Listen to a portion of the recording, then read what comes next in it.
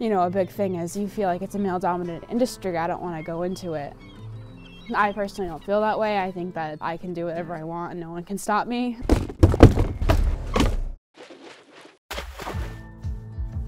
The fishing industry in New Hampshire is 99.99% male. I remember being younger and you see anybody do any profession and you just assume that's the person that does that profession because you're young. I built a treehouse for my friend's kid. There was a time where he didn't know that men built things and he just assumed that women did. Sometimes it's a little bit easier getting into something if you see someone else doing it. And so you just need that one person and then others will follow. I couldn't be on land. I couldn't be a bus driver, a doctor. Those are the hard jobs. This is easy.